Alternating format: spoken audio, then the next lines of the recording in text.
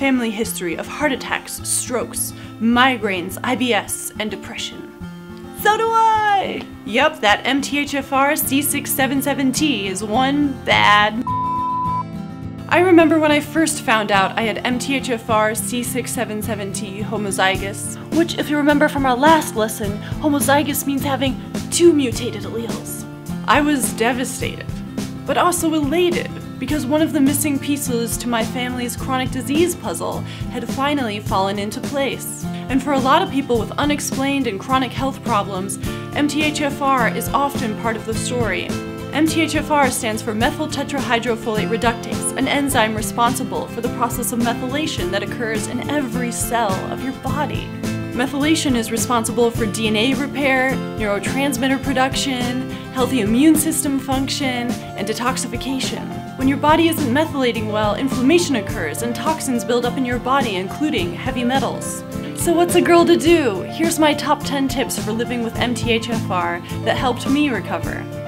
1. Get genotyped. You have several options: 23andMe, Ancestry, and Genes for Good is free. If you've already been genotyped, you can go to app.getallele.com to find out if you have MTHFR or any other genes that might be harming your health.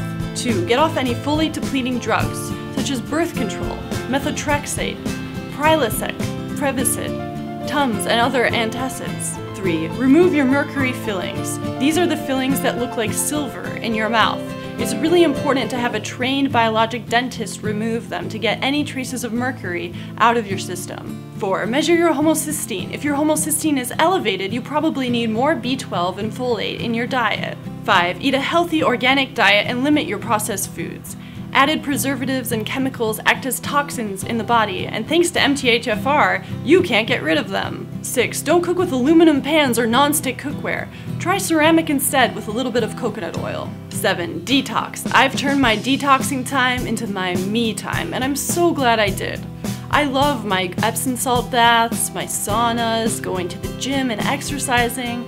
Just make sure that you sweat, because that's how you release toxins from your body. 8. Supplement. When you first start supplementing with methyl B12 and methylfolate, be sure to take it slow.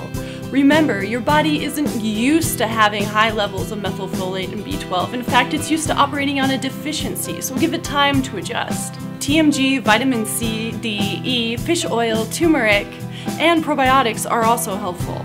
Expect some uncomfortable detoxing, then increased energy and vitality. 9. Eat organic eggs. Eggs are rich in choline, an essential nutrient that your body needs, and many people with MTHFR become deficient in. 10. Reduce your body's toxic burden by using non-toxic detergent and cleaning supplies.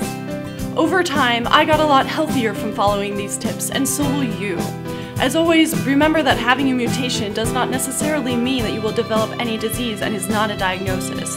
Take control of your health, empower yourself, and subscribe. Thanks so much for watching, and I can't wait to see you guys next week.